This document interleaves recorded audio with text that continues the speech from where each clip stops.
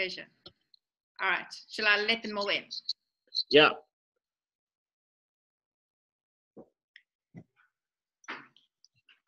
Good evening, everyone.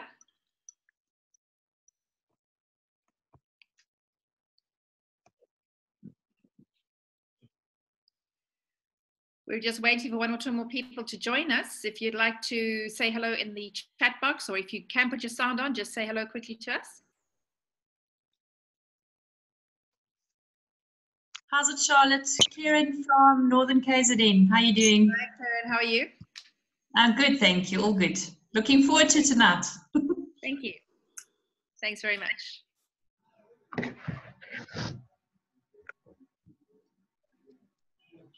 Welcome to others who've just joined us. Cindy, Christine, Bruce. If you want to chat in the chat box, just to say hello. Hello, Cindy. Hello, hello. Thanks for the timing, lady. I rushed back from Kales River. Oh, and then you had time to relax and gather yourself. No, no. Do I ever relax? Hello, Bruce. Welcome. Hi, Charlotte. Made it. You worked out what day it is, Bruce? One of those days. Don't worry, I could totally taken in as well. It took me hours to work that out. Hi, Roger. Hi, Melanie. How are you? How's it, Charlotte? Hi, everyone. Good. Who's on Galaxy J5 Prime? Not you want me. to just type in the text box and say hello, then we'll know who you are. Hi, Granny B. How are you? Good, thanks. How are you? Namibia as well. Fantastic. All right, Jeff joined us. Hello, Jeff. Alison, just putting the dogs out. Come on. All right, we're going to mute Bruce so that we don't have to take care of his dogs.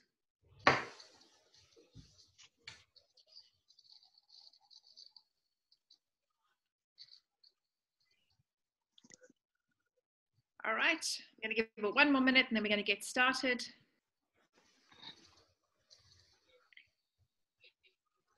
Who's that on Galaxy Prime? I think it's the Sunder. It's the Sunder. Bust. Yes, it's true, Charlotte. There you go. I've renamed you Sisanda, so we know who you are. All right. Okay. I'm going to get started. We are recording this, so, standard rules apply. Don't say anything that you don't want to have shared all over Facebook and YouTube and everywhere else. There we go. I've just muted everybody. We still have 1 or 2 people joining us. I'm just trying to get Karine in here. Sorry, just 1 second. I'm just trying to get someone in. There we go. Perfect. All right. So I'm going to get started. A very big thank you to Brand van der Westhuizen from PSA Namibia. He's in Swakopmund and he's running a very interesting creativity week. And just as we end, he'll tell us a little bit more about that. This is not going to be a long session. It's just shy of 40 minutes and just enough to talk about some creativity issues. But particularly from my perspective, Brand has asked me to talk about, as a futurist, how do we view the creativity as a skill set or a value? What can we do with it? And very exciting opportunity to speak about this because it really turns out that creativity is something that for a lot of us, we think of as something belonging to people who are artistic. And I think we really need to reclaim creativity as an essential human skill that we need to develop if we want to be relevant into the future.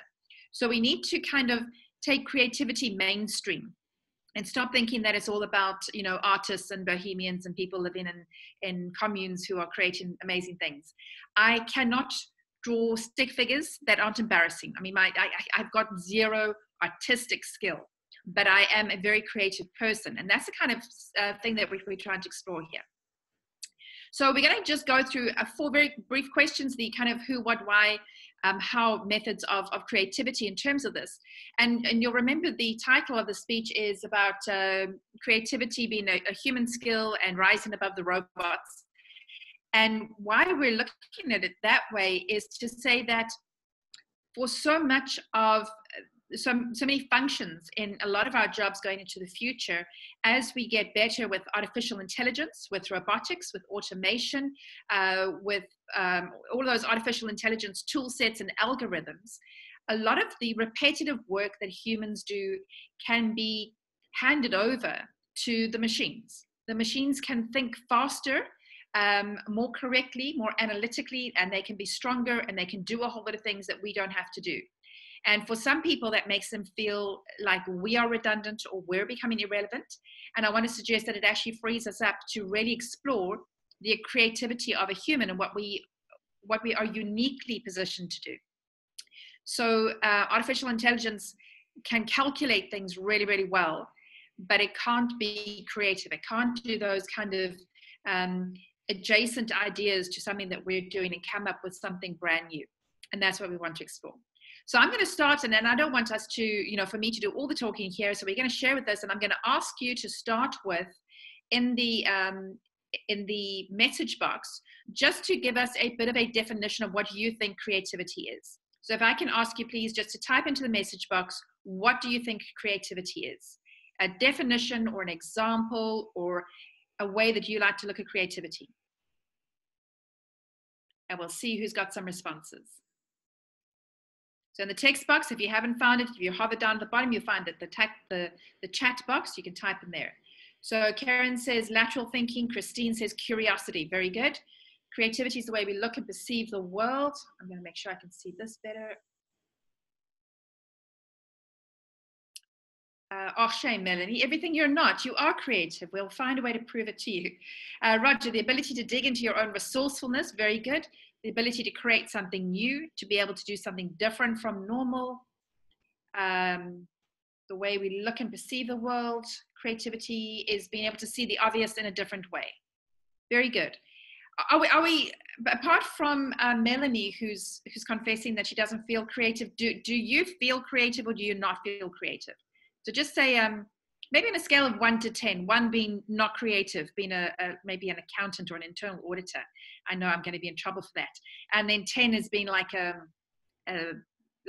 fully artistic person. 12, front, way to go, all the way. Granny B, 8. We got 8s. 5 for Jafta, good.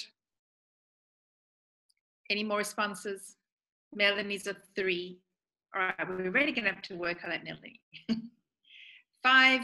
Oh, I didn't mean to insult you, Karine. I'm sorry. It is just a little bit of a joke, but the only thing we don't want from accountants is too much creative accounting, because then, we have all this fraud and all these issues that we have to deal with right now. So Bruce Page is a 9.576, very, very precise, creative person. Excellent. All right. Okay, so let's have a look. I'm going to share a slide share with you just to look at 1 or 2 images. Do that. All right, so we're going to start with kind of a definition. That's what we're looking at with creativity. What is creativity? And 2 of the things that I want us to look at in terms of building our own futures and rising above the machines is these 2 issues of problem solving and innovation. And that's how we start to take creativity mainstream, is that we say it's not just an artistic ability, but it is a way of looking at problems. So even our most analytical of colleagues, those of you who are feeling like that you're down by a 5 or a 3, if you have to solve problems in the workplace, if you have to solve problems with your colleagues, if you have to solve problems in your home with your children, then you are actually being creative. And we want us to recognize that and tap into it. And then we also want to explore innovation, because in so many different parts of business, innovation becomes an incredibly valuable skill for the future. And innovation doesn't mean coming up with a new product to sell to somebody. Innovation could be doing something creative or interesting or different with your sales technique, or with your procurement technique, or an HR practice, or finding a new system or a new method of doing something in the workplace or even at home. So we need to think of everything that we do automatically, a lot of things that we do by routine. Let's stop and have a look and play around those ideas and see how we can actually turn them into something more creative. The next thing we want to look at is, why do we want to do this? Well, first of all, we've mentioned this, being creative is a uniquely human skill. The machines cannot do this. They may be able to, take in some algorithms, make a piece of art or make some music or write some poems, and they're playing around with that. But the thing that delights us in terms of creativity, that is what makes it really human. And when we discover something that is creative, we know that we're moved and we're encouraged, that we find delight in something that is otherwise mundane and ordinary, or we've come to expect it. And it solves problems. It solves so many problems, like we've already said, even the normal kind of technical issues that we're trying to wrestle with, creativity can address them. So while we're asking the machines and the algorithms to make things better, faster, more efficient, more accurate, we're the ones who come up with new ways of doing something, new ways of being, new ways of experiencing. And that is creativity. So I want you to challenge yourself constantly in terms of, I've just gone through a whole day. Let's pick up 2 or 3 things today that I've done that could be done differently. How about how I make my breakfast, or how about how I respond to my emails, or how about my social media posts? How can I kind of play around with this? And every day find those things that you can look at in a different way. And then you're going to start to realize that creativity can be expressed in so many different places. We also have to ask the question, who is creative, and who wants us to be creative? And of course, we have all those studies. We've got one back here from 1968, is the kind of landmark study that they did. A man studied thousands of young children and grown-ups, trying to really understand how creativity worked. And he said, and I'm not quite sure how his metric worked, but he said the creativity scale in children is 98%. But after we've gone through normal schooling and we've got qualified in some area, we end up being at 2%. Our creativity scale is down to 2%. Now, first of all, you have to understand that in context, when creativity is creating unexpected kind of neural connections between different parts of our brains, seeing something in a magazine, then walking on the beach and looking at something, and then thinking about a problem you had in the office 4 days ago, and putting those strange things together, watching a movie, looking at a meme on Facebook, all of a sudden you get an insight into something that you were thinking about last week. That is the kind of bizarre messiness of creativity. Our whole school system and everything else that we do, in order to actually function as human beings in the world and not to be savages like our gorgeous little children are, everything that we're learning is about being rule-based and functioning properly in a society. We cannot be creative in terms of driving because we have to follow the rules. We cannot be creative in terms of our financial practices because we have to follow the rules. We have to pay taxes and we have to declare certain information. We cannot be creative in terms of shopping because we actually have to buy things and pay for things, and there has to be a certain system of how money moves around. Otherwise, it's fraud.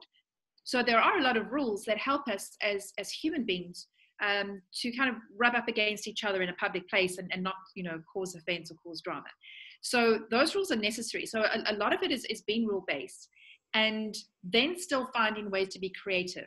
And for some people, they get lazy about how they think, and they just fall into that rule-based function and they stay there. They don't move beyond that.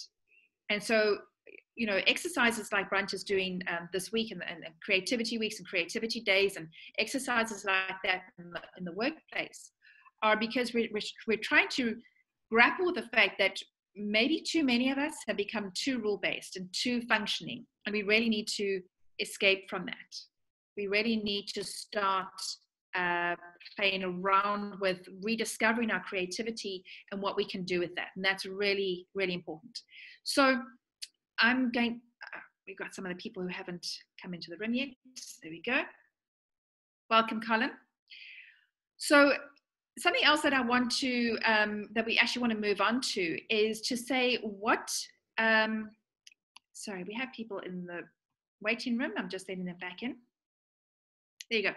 So what we now want to look at is, if we kind of like know the what it is and why and things like that about being creative, we need to explore how we can become creative or tap into our creativity, especially if we operate in a more functional world where creativity is not our natural expression. So I'm going to ask you to suggest to me some ways, and we can do this again in the chat box. And maybe we can, if you want to speak, then just either raise your hand physically or raise your hand electronically, and you can actually answer us. But what are some of the ways that you think you could create creativity in yourself? How can you learn creativity? How can you express it? How can you explore it? And I'm going to ask you to either tell us verbally or in the chat box. Who wants to start? Maybe, Brent, do you want to kick off with something and let us know, and you can speak if you want to. Brent, talk to new people. All right, so we got communication with other people that are not our normal close friends. Roger is have your faith in yourself and take action. Roger, what kind of action would you be taking?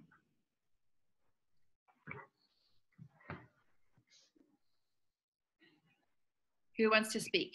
Melanie? Yeah, so the other day I did a course with a lady who's a writer. And before we started doing things, she actually gave us a big sheet of paper with big circles in it. And she said to us, use those circles and actually create something in there, just to start getting your head into, oh, what can I create, before we went into this writing thing. And that was quite fun. Okay, very good. So you just had a circle and you just were kind of playing around with creative ideas. Yeah, how many things could you put in the circle in 30 seconds? And what could you make out of that circle? And everyone had such randomly different things. So it was quite a fun exercise. Very good. All right. Jafta says, ask questions differently. Bruce is saying, think using a different kind of language. That's very good. Roger, anything that moves you towards a new environment. Brunt, again, this is the, your circle is a test of creative fluency. Christine, that's so interesting. Don't respond with your initial gut feeling. And you know why that's important? Somebody was saying, whenever we face a problem, our first response, Cindy, I'll come to you now. Our first response, our first thought about that problem is something that somebody already has thought of. It's something we've heard or we've read. So we already know this. So we need to say, well, this is my first response. Now, what comes after that? And then challenge yourself. What could I do after that? Keep thinking. Don't think you've found the answer. Keep pushing yourself beyond that, because then you'll start to explore some of the other answers. Now, that again is something that artificial intelligence is not going to do. It's going to know what the answer is and it's going to apply it. It's not going to think, well, this is a perfectly good solution. It will solve the problem. I'm going to carry on thinking about it. It won't do that. It'll stop. So it's that uniquely human skill set that says, I've solved the problem, but maybe there's still a different way to do it. So if you're wrestling with anything, that is your challenge for the next 7 days. You're wrestling with anything and you've come up with a solution and you're about to implement it. I want you to pause and think, I wonder if there's some other solution after this that I could try instead. We're going to hear from Cindy. Cindy, do you want to unmute yourself? Yeah, thank you. I've found that if I want to try something new, I will thrash it out of my own head and then I'll put it to somebody else who's got a similar sort of thought pattern as what I have. And I'll find somebody that's a little bit more creative than me thinking wise, and I'll put it to them. And I'll find that between the two of us, we'll be able to come to a decision of what is going to work. I'll give it a try. If it works, it works. And I just found out lately as well, I've tried something new on LinkedIn to connect to people on the message side of things, connecting directly with them. And I've actually I've written something and I've posted a picture along with it. And people have been responding to that. So yes, I constantly try something new until I find something that does work, and I'm not shy to try. Yeah, oh, that's very good. Not shy to try. Keep experimenting, try different ways of communicating the same information. Colin Horner says the breakthrough for him came when he draws pictures. And if any of you haven't encountered Colin Horner before, he illustrates a lot of the meetings that he attends, and his illustrations are his way of note-taking, but they also are for somebody else to see a picture that he's drawn. Suddenly, creates that delight.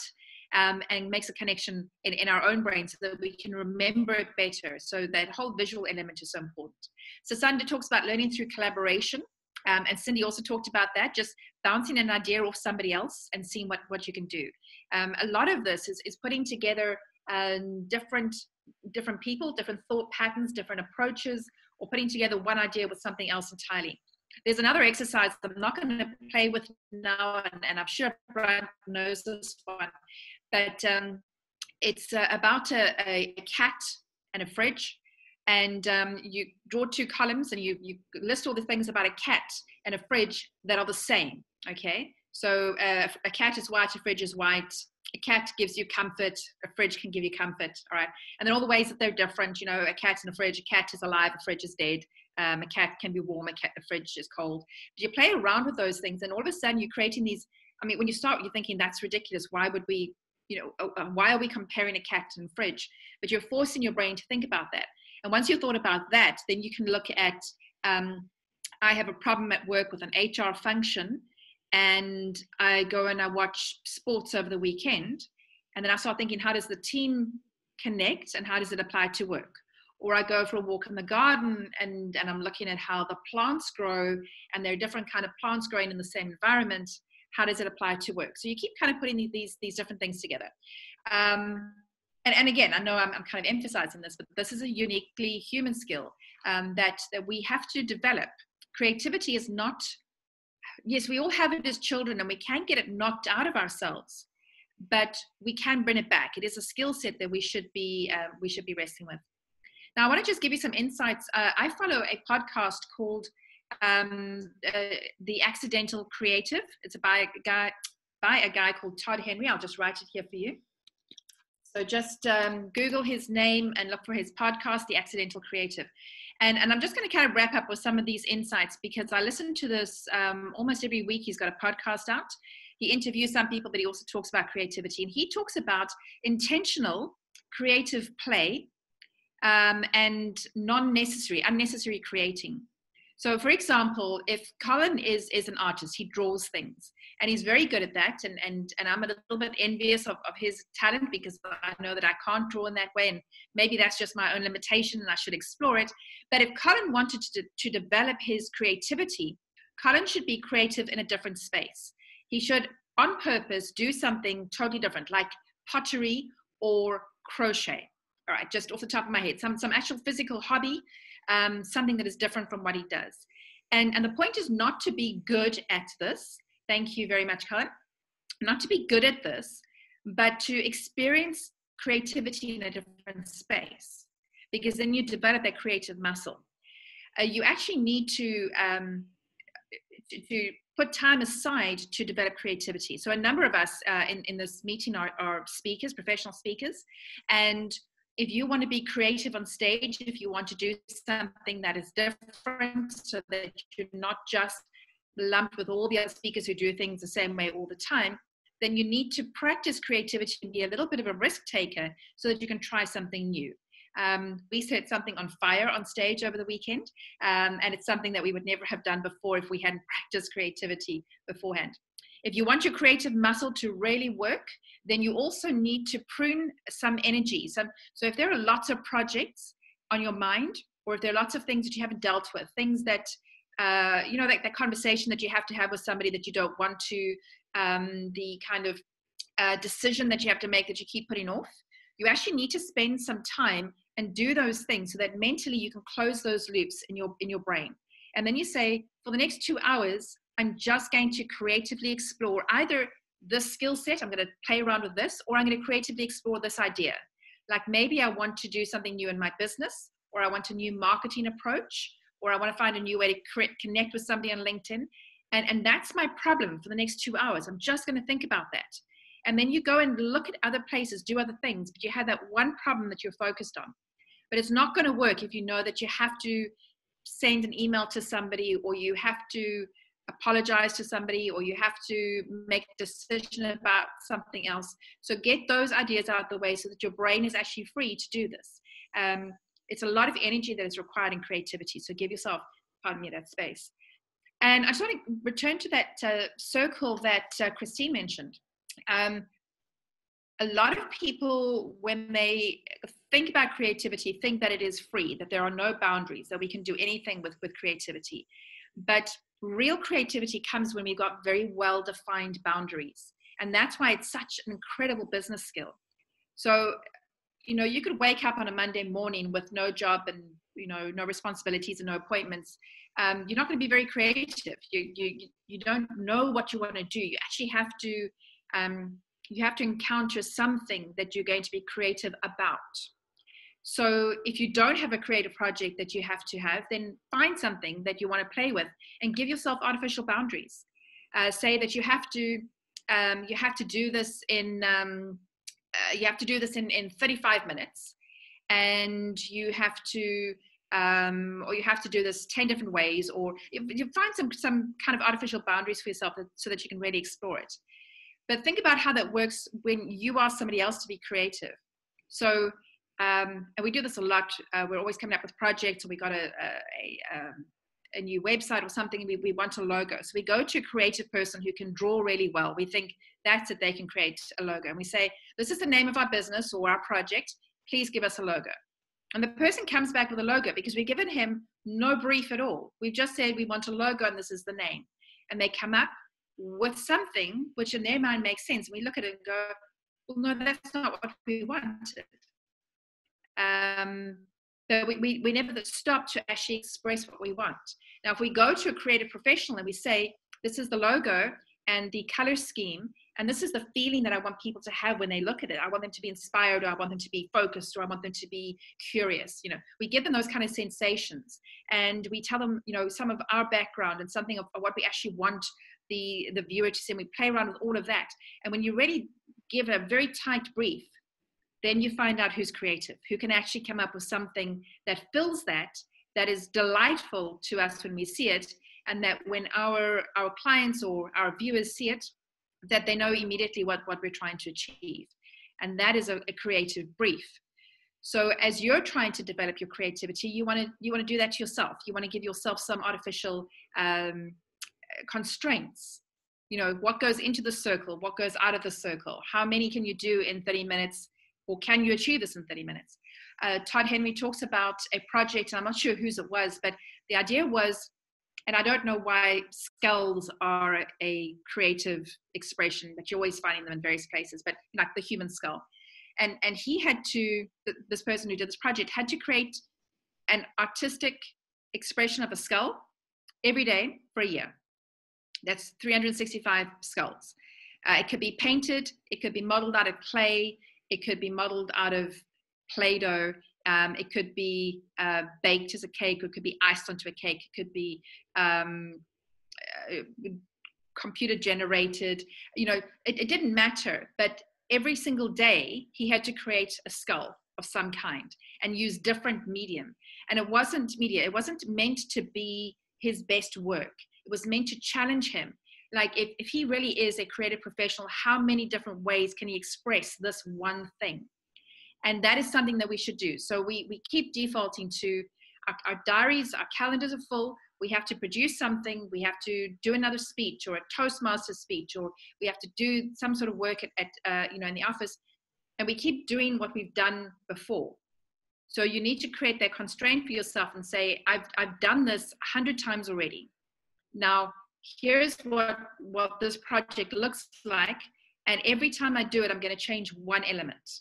I'm going to do it faster. I'm going to do it more colorful. I'm going to do it without this, or I'm going to add that in. Whatever it is, define your project for yourself, and then give yourself those new constraints and new challenges so that you can keep expressing yourself in new ways. I think that is, one of the most important important ways that we can really develop our creativity. So it's about being structured and not just thinking that creativity is absolute freedom to create anything, because then we never would. That's not creativity. If you really want to do this, you want to put time in your calendar and give yourself permission to play. Children play, that's how they create those neural connections. And that's how they come up with new things, and they ask the most bizarre, ridiculous questions, and their fantasies are utterly unreal because they don't have constraints. We need constraints to exist in the world, but we can also challenge those and find new ways of doing something, and then find a way to bring it back to the workplace. So that last slide that I showed you was talking about who wants, who do we need to think about in terms of creativity? And it really is the CEOs. It's the leaders of businesses saying, we have to have something creative happening here. We have to find new ways of doing things. So that's why we want to really pull creativity into the mainstream and start talking about this in boardrooms and offices and, police departments, because this is not something that is relegated to kind of the people on the fringes of our society that we all admire and wish we could be like. This is something that we all need to express. All right, I think we may have 2 or 3 minutes left. If there are any questions that anybody wants to ask, or pop into the chat box or raise your hand and ask us. Anyone? Bruce, yes, please tell us. Can you unmute yourself? Charlotte, one of the things that always bothered me a little bit about discussions about creativity is that we sometimes become quite restricted in the languages. In the chat, I said one way of being creative is to speak different languages. But when you think about, and I don't mean like French and German and Italian and things like that. The way that we communicate with each other is through the spoken word. We communicate with mathematics. We communicate with dance, with art, with plays, all of those kind of things. And yet I see so few people, for instance, saying, okay, I've got a problem on how global warming is going to influence the economy of Durban, but nobody wants to explore creativity by dancing out that problem or by having a play on that problem. And because we are actually, you mentioned about children and what they were doing. I challenged a group of guys a little while ago to talk about the global warming problem in dance. And it actually is incredible when you start thinking about what the problems are and how you can choreograph expressing those problems by moving your body in particular ways. It does make your mind think. And I think our creativity is still too restrictive sometimes. I mean, everybody's mentioned art. That's the easy way of doing it, is sitting down and drawing a picture. That's just one way of doing it. We need to do lots more. Dancing it. I want to see more dance. That's excellent, Bruce. I mean, and it's fascinating that you could put those kind of things together, but that's exactly the point, is those kind of adjacent ideas and those non-expected connections. That is where we get that spark of creativity. We literally create new neural connections when we see a normal problem expressed in a different way. That's why storytelling is so good. And in this case, dance as well works, because we get past all of those logical constraints that we have. Like, we've heard this before, so we want to do something different. Granny B, I'll get to you now. Let's hear from Jafta quickly. Jafta, do you want to unmute yourself? Thank you, Charlotte, and thank you, everyone. Yeah, I used to think of myself not to be a person with creative abilities, but today I was doing questions for students. Then I thought of doing it differently, and I thought I have a little bit of creativity in how I ask the questions today. Thank you. Very good. I'm so glad. Yeah. So you really want to dive into that, own it, explore it. Granny B, let's hear your question. I actually just want to say that for myself, I'm a very positive person. So if anything happens, I always find a million ways how to do it and how to be able to approach something. And I find that it's important for me to be creative and also think, well, how can it not work? And that's why, the 6 thinking hats, which they force you to approach whatever you're busy with from different angles other than who you are as a person. And I find that produces creativity much more than just constantly thinking along the person of who I am. That's so good. So you take the problem, you intentionally have a set of approaches to look at it in a different way. Very, very good. Yeah, when it comes to creativity, it's not just about making things. It's finding those different solutions and different approaches. Very powerful. Let us just hear, Brian, do you want to say anything in kind of as we wrap up?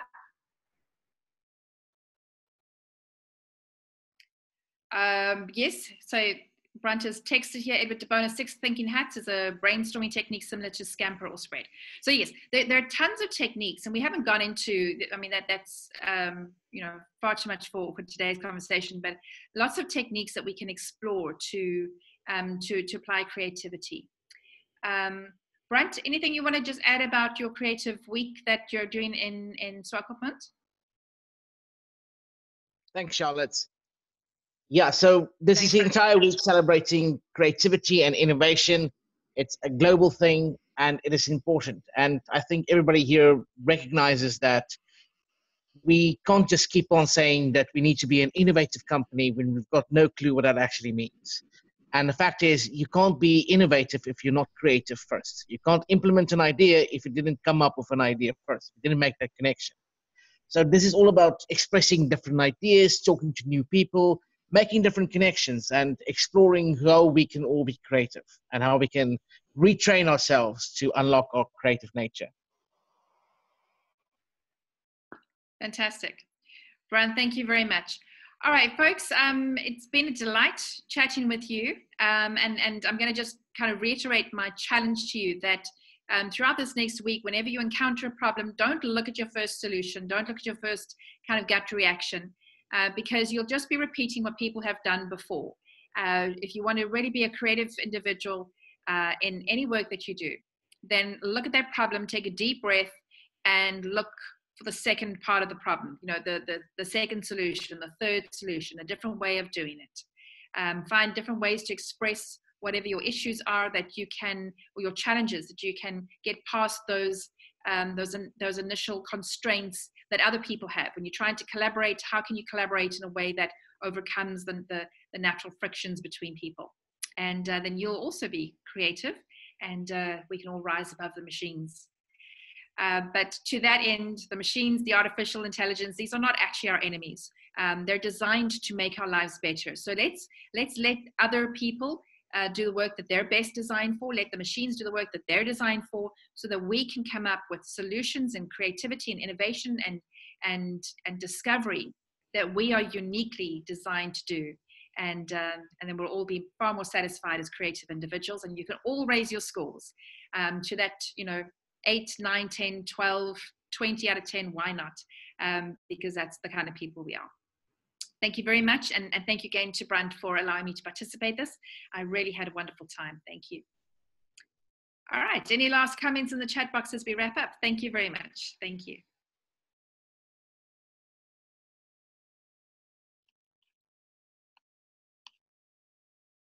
All right.